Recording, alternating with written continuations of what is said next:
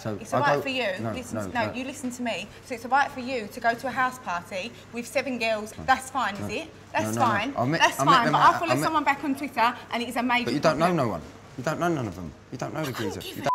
So what was you following it back for then? Because I wanted to. Because this is my whole argument with you. You put me on a trial, right? And then you want to test me after the trial's finished. You're telling me to change. You're so cocky. You're so cocky. You stand there. You think that everything's okay for you. It's not. It's not everything it's okay. Really but not. you would imagine what would happen if I followed someone back from a reality TV show, like, because I'm telling you, people, just so you know, this is a minor thing, a minor thing that I followed someone back. I'm not going to sleep with them, but you can go to a house party till all hours in the morning with loads of girls. Is that okay? No, but and have pictures and put them on Instagram. I get people exactly like that. Is that okay? Yeah, it is. Yeah, of course it is.